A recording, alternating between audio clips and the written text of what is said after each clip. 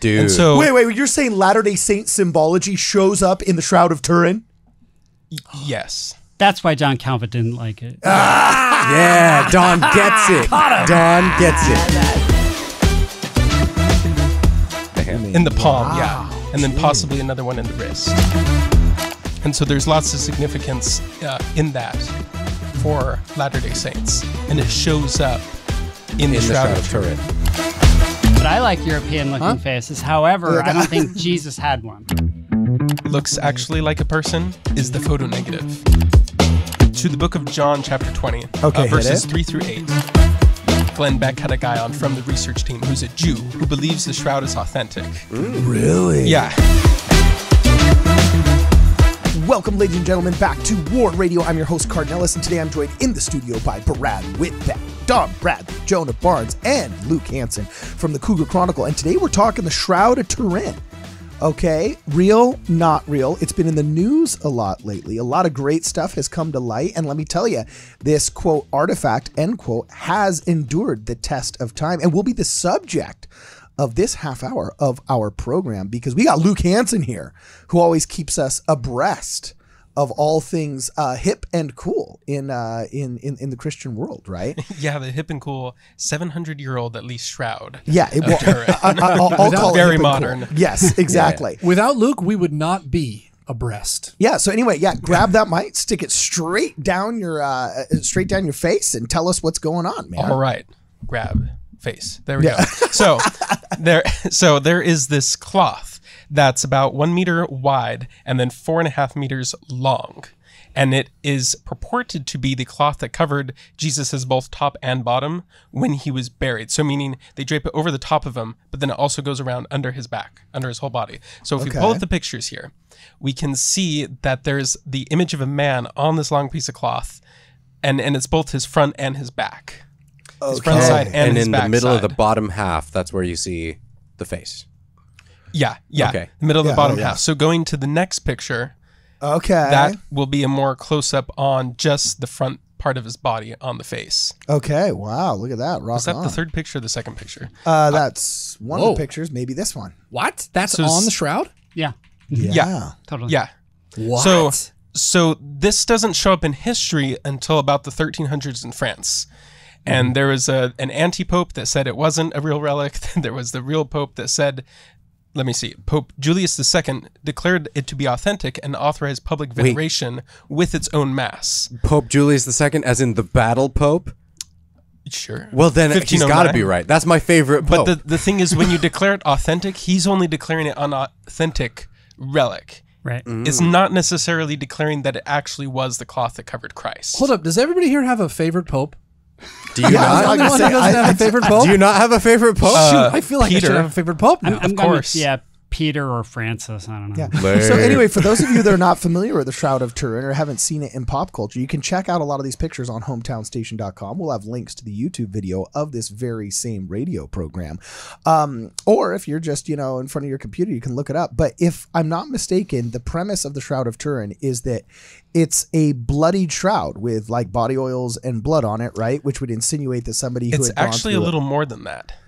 It's the claim essentially, and you've shown it here. Actually, if you go to the picture before, the claim is that this is some sort of like resurrection residue, basicly. Yes, that's imprinted itself onto the outside of the cloth. So like it's not just scientists like have said that in order to get this kind of imprint, there had to have been some kind of either high temperature or radioactive or implausible imprinting process that happened to make it so the shroud was like imprinted almost like a color negative on film. No kidding. And I haven't done the hours and hours of back and forth and scientific papers. I've done a good amount of research, but not extensive. But apparently the pigments on this cloth are so thin, I think it's 1/16 of a human hair. You cut a human hair in half 4 times or something to get the image. You scrape it with a razor and the whole image is gone. It doesn't penetrate the cloth any deeper than that. Like it's a miracle that it was seen in the first place, and it's a bigger miracle that it's been able so you to look at the back side of the cloth, it's not there. You look on the front side of the cloth, it's there.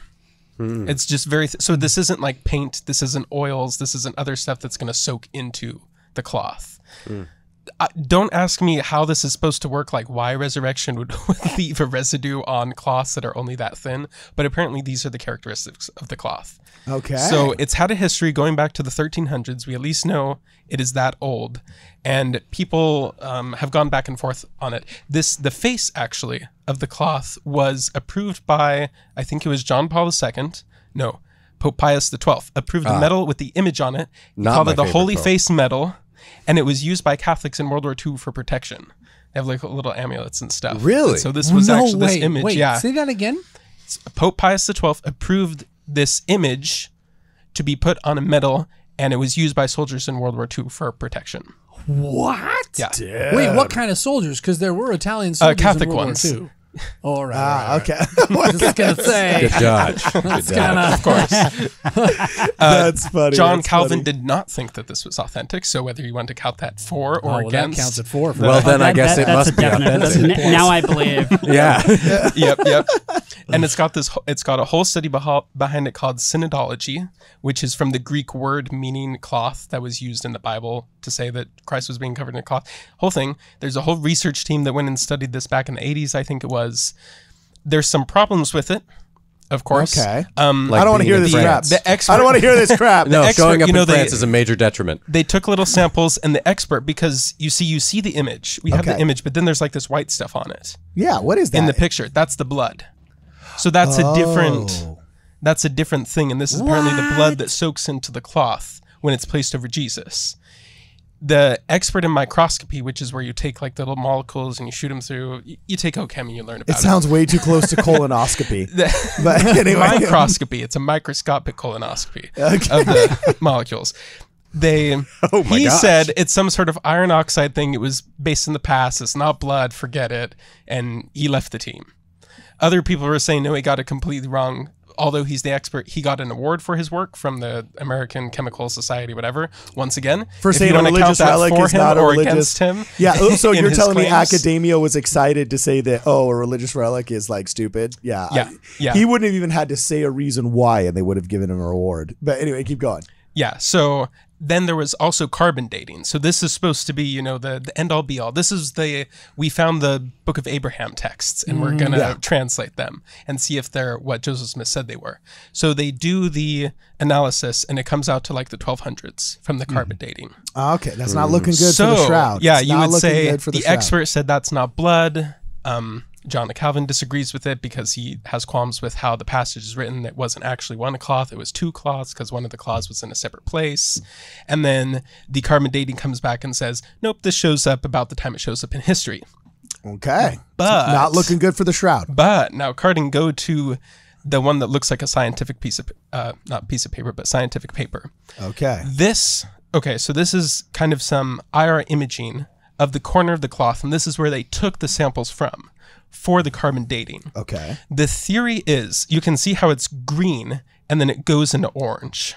So the light that's bouncing back is bouncing back from different molecules. This corner is made up of something different than the rest of the cloth is made up of. The theory is this was a very popular thing. People are carrying it around. If a guy's carrying it, he's holding it on the corners and holding it up to the audience for it to venerate. That corner is the most abused part of the cloth. Okay. Eventually, it could have ripped. So after 100 years, after 100 years of being carried around, or and 300. it got sewn, or after 300 years of being carried around, if they sew up the corners and then we carbon date the patch that they sewed on, we're not going to get an effective carbon date. Well, but they say there is no patch. But there was a technique back then where you can weave things together without ever sewing them. Yeah, they used to do it in sails all the time, and they still do it on ropes for boats and things like that. An invisible weave. So the critics say, oh, that's awfully convenient. You got this invisible weave going on that just happens to be where the carbon dating's from. But if you look at that graph in the photo, you'll see this downward trend. What that's trending is where each of the samples were taken on the cloth, because they sent it to like 7 independent institutions to carbon date and compare the results to each other. The further into the cloth the sample gets, the more the date moves backwards. So the idea is that the fibers have been integrated together, and so the ones closest to where the tear happened are newest, but then as you move down, they're slowly getting integrated into the old ones, and it shows up with an older and older and older date. Wow. So how old, if you're using this rubric, how old would the Shroud of Turin be? Yeah, if you're using that rubric, if you're saying all this stuff is legit, it's above ground, it was added on, and that trend will take us back to where the original cloth was from, it does trend down to that, 0 AD time period. Ooh. Or 33 Ish. AD. Yeah. Right. Okay. 33 AD. I mean, they're not that specific, but yeah. Wow. Yeah, it could. Wait, so by correcting the incorrect assumptions of the carbon dating, you're saying that the Shroud of Turin actually could at least have been from 33 AD, the time of the crucifixion and the resurrection. That's the argument. Now, I don't know if that makes any sense because I'm not an expert on ancient cloth weaving or on carbon dating. Oh, you are here. Well, then why are you here? Come on. I know. is this why it was in the news recently, or?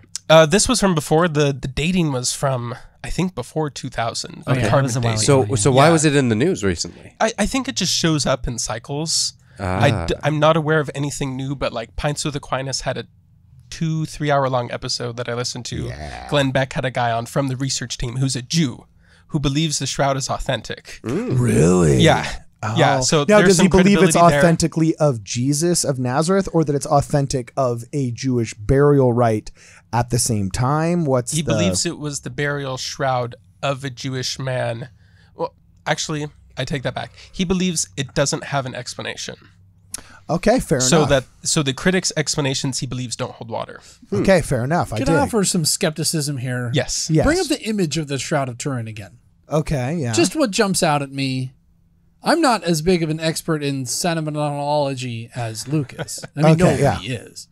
But no, the original one that showed the long strip. Yeah, right. If you were wrapping a linen around a person, would you really wrap it like feet to head and then hot dog style all the way? Yeah, like back flip to them their over. feet? It seems like trying to move like a railroad tie Seems like a weird, or a log top over bottom. You'd lay the cloth down flat. You'd put him on top of it, and then you'd pull it over and wait sit gently down on his head. So instead of getting one cloth that's 4 feet wide, you're going to get a cloth that's like 12 feet long? Well, because maybe that's the loom that they had. Maybe it was easier for them to produce cloth in length than in width. Sorry, are you just taking your presentist, in post-industrial revolutionist, colonialist, white supremacist background and assuming that all cloth came out like it did in 1700s Dutch Amsterdam?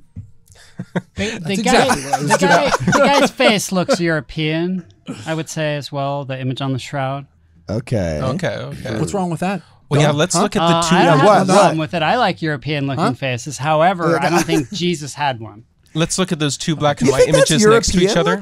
I don't know if that's European. So, which one does the one on the right or the one on the left look like the picture of the person, and which one looks like a photo negative? Because these pictures are just photo negatives of each other.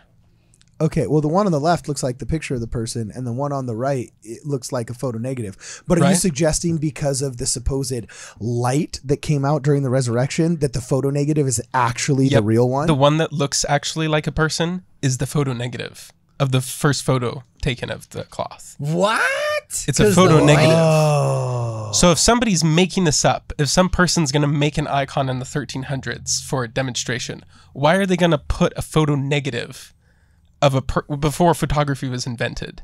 And there's all these theories, and that it kind of tracks with the Book of Mormon that way. There's all these theories out there, and people believe different theories, but there's no one coalesced. There's like, they heated up a statue in a furnace, and then they took it out, and they wrapped a cloth around it and burned the image onto, like, there's all sorts of different... Is there a theory that they actually use like a camera obscura, that it actually is a kind of photographic image? Yeah, they like put it in a dark place and had a statue and shine light through, and it makes the photo negative. That was a technology that people had developed. The problem is they did that. They like debunked it by doing that. The image only stays for like 2 days, and then it fades off the cloth. It doesn't stay for 700 years like this one does. Wow. Has anybody ever done any kind of analysis saying, for example, okay, it would require X amount of kilowatts or volts in order to embed this kind of... Yeah, they have. They have. What did they find?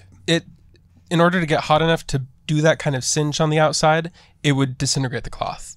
Plus, you don't have those kind of lasers 700 years ago.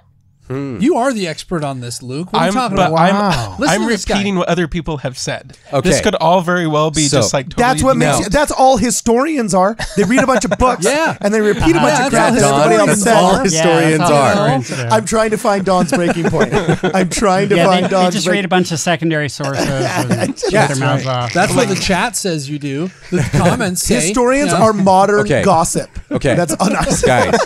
I want to hear from everybody here. What do you think? The Shroud of Turin, real or not? From what Luke has said, do you think it is real? I'll go first. It is not? You're freaking real. Freaking real, and it's awesome. I will die on this hill. Jonah. Yeah, I don't know. I'm walking off that hill. I'm not dying there. Don? I mean, if we're asking, do I think it's Jesus's burial shroud? I don't. I mean, I'm open to anything that the evidence shows. I think that most of what I have read, which admittedly has been several years ago, about the evidence would suggest that it's not. But like, I amend my statement. Not only do I think it's freaking real, not only do I think it's freaking real, if you don't think it's real, I'm going to report you to your bishop, Jacob Hansen style. What? And then, oh my God. So I think you should be excommunicated. He means your Catholic bishop, and that you'd be excommunicated from the Catholic There you Church. go. That's what okay, that's true. So, of course. Luke was saying something earlier about like that like one of the popes had said it was an authentic relic. Julius II, the but battle then pope. like differentiating that though from meaning it's the authentic burial shroud of Jesus, right? So this could even be a miraculous image, or this could be something else that has like sacred importance to people without necessarily being the actual burial shroud of Jesus. Okay, cool. And then Luke. I kind of take that position.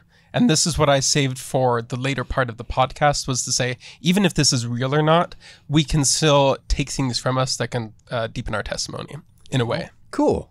But before we do that, Cardin, could you go to the set of like medieval pictures? Okay. And as you're pulling those up. We're looking at this photo Look, negative. I just take the position of whatever the experts say, and I say opposite, because these people have failed me so many times and are ruining our country. No, here's what I think. As you're pulling those up, I think if John Calvin said it wasn't, I'm saying it is. Bam.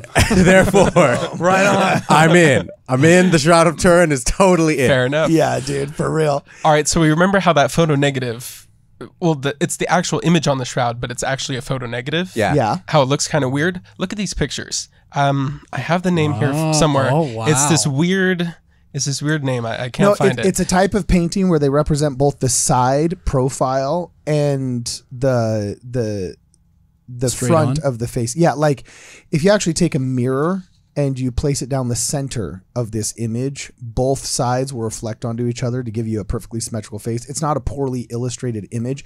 It's actually an image that's meant to be viewed with a mirror. Do you know what I'm saying? So it's that's why it looks a little Picasso-esque. Well, and also look at the eyes. Yeah. Especially the middle one. The eyes have this weird like sunken in thing. Yeah. Then you go back to the photo negative. That's actually the real photo. Okay. And it gives that weird big eye, bulgy like Oh, eye yeah. brow thing. Then you see the hair. You see the hair is all poofy, all weird and poofy while he's laying down. And there's like blood matted in and stuff. So the hair gets all poofy. And this shows up in the icons back in the day. The little tuft of hair coming down from the top. And so there's all these similarities, and I forget the name. It's some weird obtuse name that means like hand of God images. These were made by actual people, but they all seem to be based on some template that you wouldn't expect, like the weird baggy eyes, the weird bang hanging down, the weird poofy hair, all these similarities that actually show up in the photo negative image of the Shroud of Turin. You know, Luke could convince me that Elvis shot JFK when he was visiting Stanley Kubrick's Moon studio, and that Tupac was the second gunman on the grassy knoll. Luke could convince me of anything. Listen to this guy. And then we go to the book of John. Wait, so we go to the maybe scripture it was record. John. Okay, so maybe it's like the Apostle John, right? He's like translated, and he's like just going around with like poofy hair and stuff, like doing Being a Jesus model for impersonations Jesus. for being a model for Jesus. Rock on. Yeah. You poofed your That's hair what I'm up. going with. You Yeah. poofed your hair up. It's possible. Got a little- So if we go to fun. the book of John, chapter 20, Okay, verses hit it. 3 through 8. I Okay. don't have them pulled up right now, but Okay. so John, it's him running to the tomb. Peter goes in first, and the word clothing or the word garment, whatever it's called, basically the equivalent of shroud, shows up a ton in that verse. Linen? He sees the linen lying there. The linens, and it shows up like 4 times. There's so many details he could give about this experience he's had of first seeing the evidence of the Lord's resurrection, and he keeps bringing up that word. And it even says like he saw the linens lying there and believed. So it's like, why would seeing some clothes sitting in an empty hole make him believe that the Lord was resurrected, where he didn't believe a couple minutes earlier? If they have this imprint on them from him resurrecting. Interesting. Now, so you're suggesting that maybe the reason why John, who didn't first believe that the Lord had been resurrected, but upon seeing the linens, upon seeing the Shroud of Turin. Well, I was just going to finish my sentence here. So I just want to make sure that I understand you correctly. That you're suggesting that John in Scripture runs to the tomb not believing that Jesus Christ has been resurrected. But in Scripture it says, because he saw the linens, he now believed. And you're suggesting other people have made the connection, determining that the linens had the imprint of Jesus on them, the miraculous imprint that we now call the Shroud of Turin, and that is the reason why he believed in Scripture, because he saw the physical evidence as manifest in what we now call the Shroud of Turin. Is that correct? It has been suggested by a Catholic bishop expert on the Shroud of Turin. Whoa! That's now, pretty cool. Regardless of if it's real or not, Cardin, if you could I go to don't the care. last image. Don't care. No, just if you could go to the last image, even if this was made up by somebody, or as Don suggests, is miraculous in some other way besides being from Jesus Christ, you can still come away with a deeper appreciation for the love of Jesus Christ manifested through the atoning sacrifice. So that statue right there is a recreation of the man that would have been wrapped in the shroud, doing like anatomical and blood analysis. So rigor mortis has set in. So he's in this weird position. That's why the shroud looks a little weird in some places. Oh, interesting. But they have forced his hands down. Instead of being out, they have forced them down and cover up his parts there. Yeah, okay. And then this is a recreation of all the wounds that he's been inflicted. And even on the back, there's 2 circular patterns of where the whips would have been hitting. Oh, and they wow. like bend in an arc Really? each direction, and one's bigger than the other. So it's one taller Roman soldier and one shorter Roman soldier whipping him and making all these little bruises and marks on his back. Wait, so they've been able to actually analyze the blood marks on the shroud to determine that all of the injuries that are on this little statue are consistent with the injuries of the person that was wrapped in the shroud? Yeah. That Jeez. statue is like a recreation of who would have been wrapped in the shroud. Oh my gosh. Holy cow. Yeah. And then the blood patterns on the head suggest this wasn't some guy like plaiting a nice little tiara, but they just go out and take like a clump basically of this thorny bush and stick it on his head more as a cap or as a helmet of thorns, and then pound it into his head with a lot of force to the point that it goes into the bones. Oh, wow. Jeez. Which has a mirror in the cap, the priestly kingly cap that the temple workers would wear. And so that there's symbolism there. There's symbolism there. Okay, so let's redo this. We only got 2 more minutes left. Well, I want to bring up the big thing. Okay, bring for up the last big 2 thing. minutes. We're going to Pardon? redo our vote. We're going to redo our vote. Yeah. I think we ought to hear about some other relics too from Jonah. Okay, that'll be bonus materials after we have to say goodbye to our radio audience and encourage them to go to wardradio.com. We'll do that shortly thereafter. But anyway, finish what you're saying, Luke. So you can also see the crucifixion proper marks, and they've been analyzed where the blood was on that.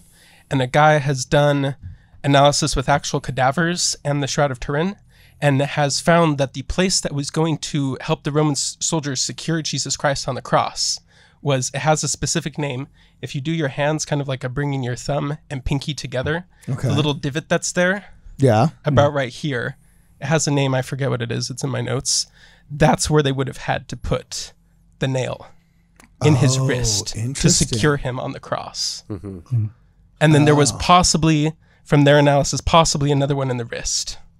Dude, But then one in the palm, hand. in the palm, Wow, yeah. And then possibly another one in the wrist. And so there's lots of significance in that for Latter-day Saints. And it shows up in the Shroud of Turin. Yeah. Dude. And so, Wait, you're saying Latter-day Saint symbology shows up in the Shroud of Turin? yes. That's why John Calvin didn't like it. Yeah, Don gets it. Don gets it. And so does Pope Julius II. And you know, we're not. Pope. And you know, while we might not be sure that the Shroud of Turin is real. Quit being an academic. Well, no, look, I'm just saying, like, it's really moving to see the image of that person lying there, because I believe that whether or not the shroud is real, the person underneath it was real, that Jesus Christ really was, and that all that stuff that he went through and all that blood was for me. It really gets you an idea of holy crap, the Romans were brutal, and like what he went through was like storybooks do not do it justice. No. Our imagination doesn't do it justice. I mean, that is a compelling bit of imagery right there, the recreation of what would have taken to create the Shroud of Turin. Okay, unfortunately, on the radio, we got to go. But if you guys want to hear more, looks like Don Bradley wants to talk about a couple of other relics and some other really cool stuff. So you're welcome to check us out in the bonus materials on wardradio.com. Hey guys, thanks for watching the video. Before you go, please make sure that you like the video, share it with your friends, and if you haven't subscribed yet, please let this be the video in which we earn your subscription, and that you press the alert button so you're alerted to all of our fun live streams and standalone videos and community posts. Also, if you'd like to help us out, please consider joining the channel. Members get all kinds of cool perks and benefits. They get early access to a lot of our videos and special emoticons and emojis during our live streams and preferential treatment there. It's a lot of fun. Speaking of a lot of fun, we have a super cool Discord. If you'd like to join our Discord, check us out on wardradio.com. There's a link to the Discord there. Also, you can sign up there for our newsletter. Our newsletter is a lot of fun, and you can put your email address in there. And if you'd like to contribute to the program, please consider looking us up on Venmo or on the Cash App. We're on both of those platforms. Also, if you just want to keep watching more content, right about here and probably right about here are going to be some more videos. Please check those out. And as always, for this and more, please make sure that you look us up and check us out at wardradio.com.